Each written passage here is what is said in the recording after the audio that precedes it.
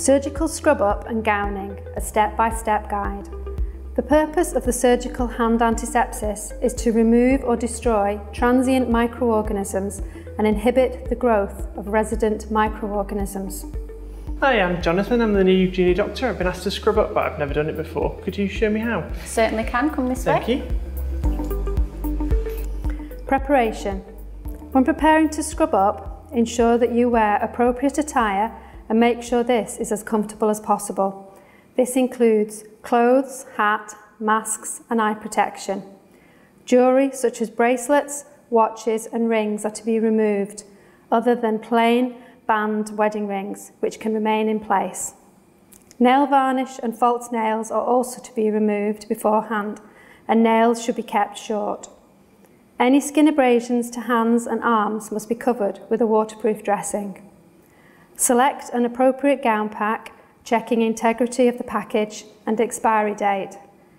Peel open outer wrap of gown pack, leaving green layer untouched. Select appropriate gloves and place nearby, ready to be opened by the circulator. Surgical scrub. Set the water to a suitable temperature and flow and open a nail brush packet. Okay, so we'll start washing our hands now. Throughout this process, the hands must be kept upright and bent at the elbows, allowing water to drain away, clean to dirty. Wet hands and arms thoroughly.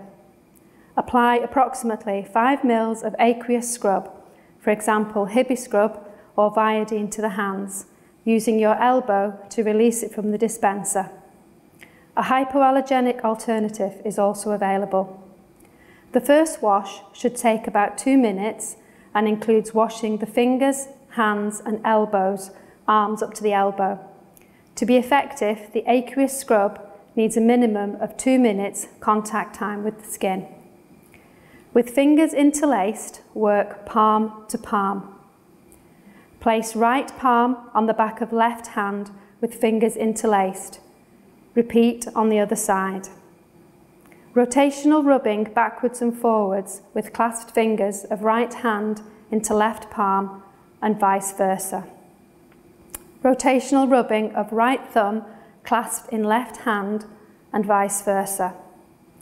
Rubbing fingertips on the palms of both hands. Continue with rotating action down opposing arms, working to just below the elbows. Rinse thoroughly, keeping hands above the elbows so the water always drains from hands to elbow. Take hold of the nail brush and apply surgical solution, approximately 5 mils again. Brush both right and left nails, but only the nails, not the fingers, palms or hands, as this can cause skin damage. This must last about 1 minute. The nails only need to be scrubbed on the first surgical scrub of the session. Any more often can lead to skin damage and colonisation. Again, rinse thoroughly, leaving hands higher than elbows. The last wash repeats the first, but this time only goes as far as the wrists to avoid compromising the cleanliness of the hands, and should last approximately 1 minute. Again, thoroughly rinse hands and arms and turn the taps off with your elbows.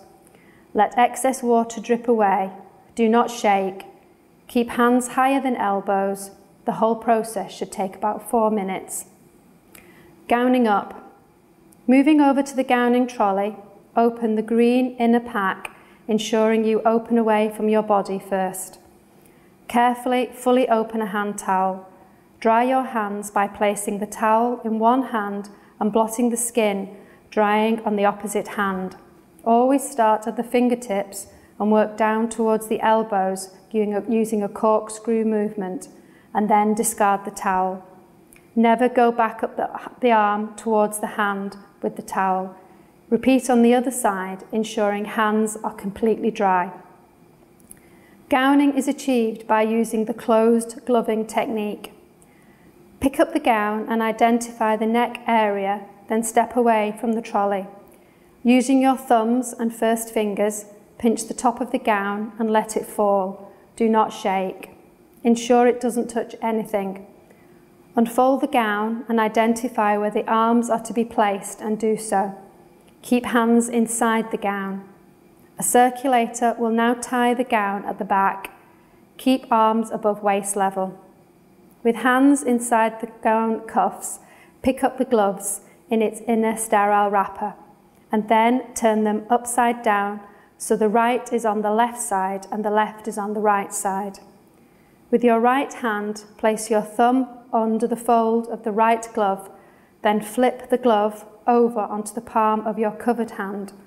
With your left hand, grab the fold on top and pull up and over your hand. Next, pull gown and glove up your arm so that the fingers are in the correct position. Repeat this process with the other hand. The gloves must cover the cuff of the gown as this is not waterproof.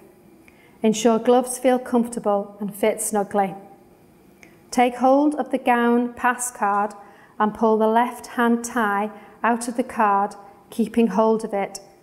Pass the card to the circulator, being careful not to pull the remaining tie out of the card. Next, rotate 360 degrees anti-clockwise and pull the tie out of the card held by the circulator. Now secure both ties in a bow at the side. You are now sterile around your front and back. Keep your hands away from your face and above waist level. You are now ready to enter the sterile field. Once in the sterile field, hands should be kept at chest level at the front. Do not cross hands or put them under the axilla. When you pass another person who is scrubbed, try always to pass back to back.